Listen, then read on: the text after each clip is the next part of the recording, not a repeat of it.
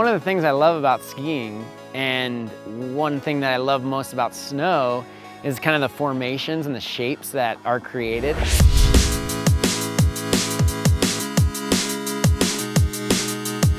Around here, the terrain's pretty rugged. The rocks are jagged, it's sharp. So when you have this nice blanket of snow that's kind of delicately covering those, you're really like playing this game of finding the pockets of snow in the terrain that's really like the most ideal to ski through.